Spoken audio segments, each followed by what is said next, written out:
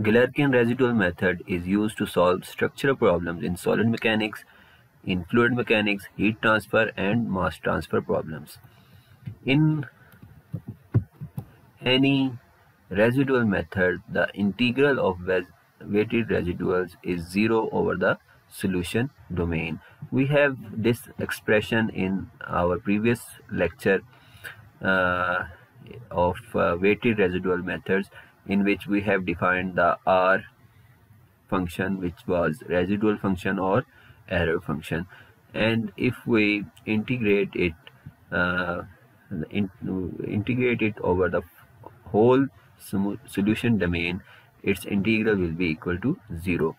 So specifically in the Galerkin's method, the shape functions are chosen to play the role of the weighing function. That means we replace w by ni's. So what are the shape functions we will discuss is we'll discuss it later in this lecture. We have this bar element which is under tensile forces, and it has two nodes, 1 and 2.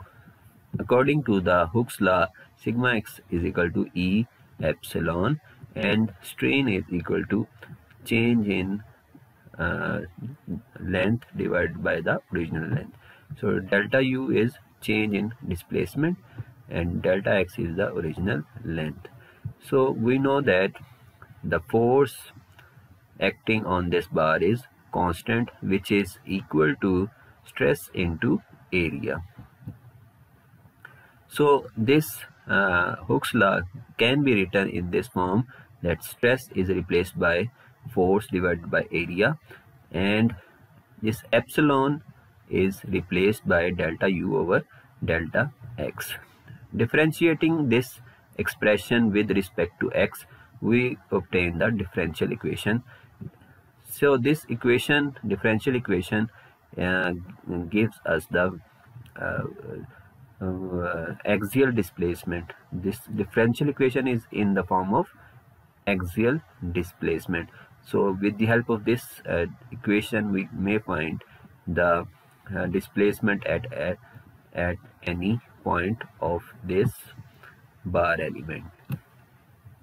So we will apply the Galerkin's method to this differential equation, and according to Galerkin's criteria, we have this equation, this integral. So we will solve this integral. So we replace this residual function R with this differential equation.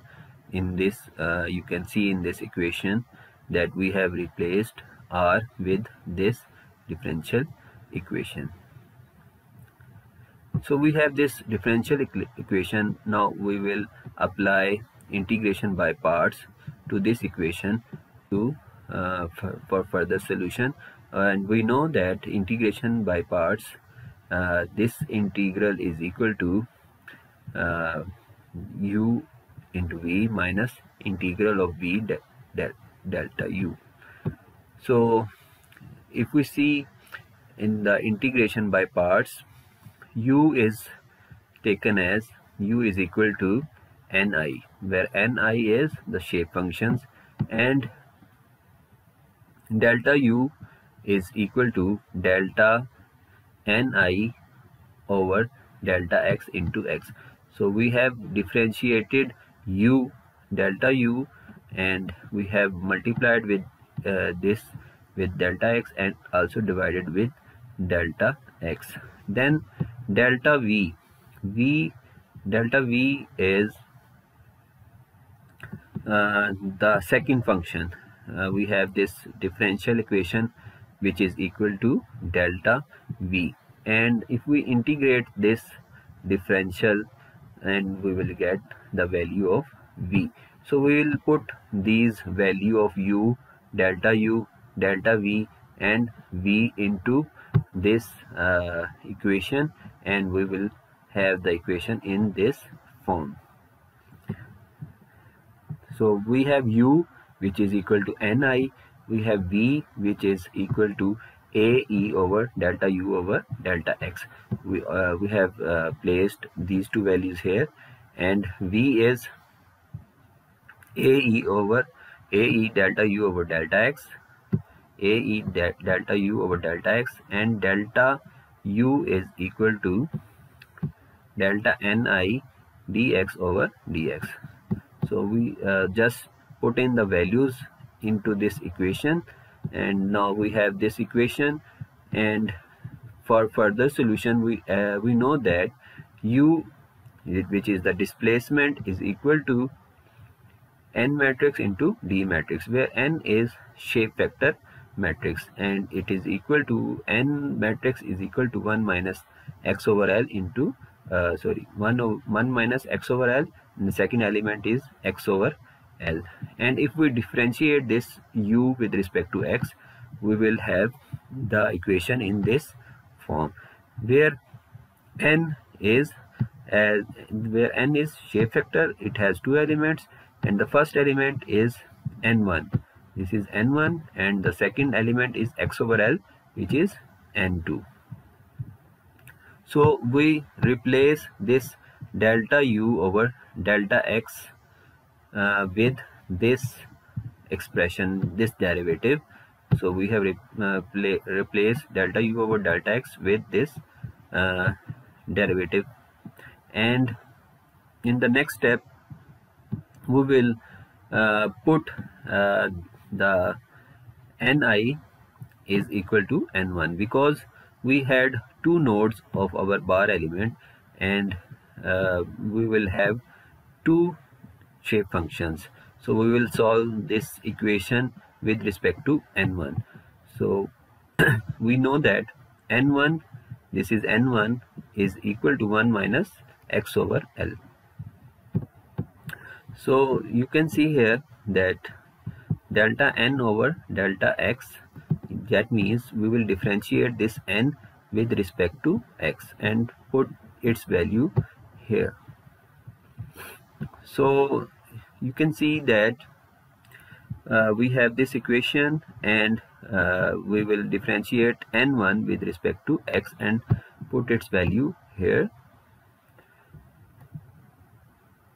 After differentiating N with respect to X and placing its value here, we have this equation.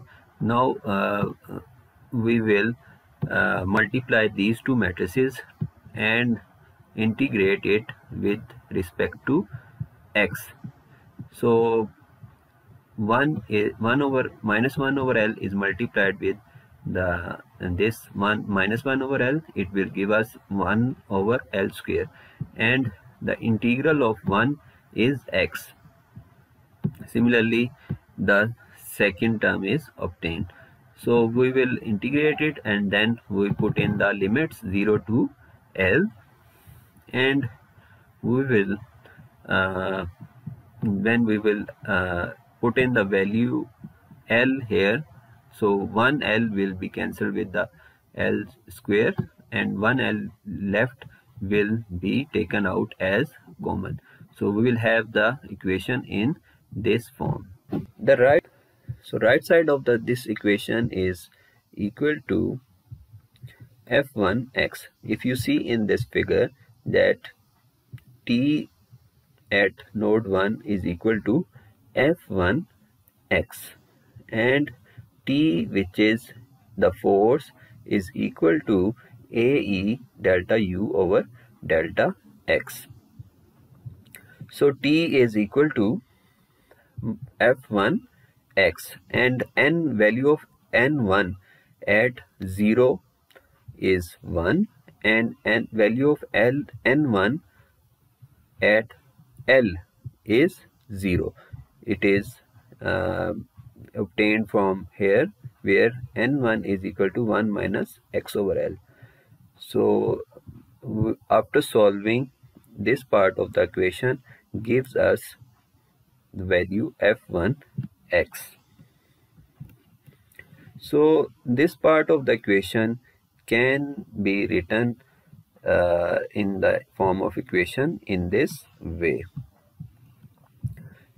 In the next step, we will put the value of Ni is equal to N2, and after putting the value of N2 and differentiating it with respect to x, we see in our previous slide that N2 is equal to x over L.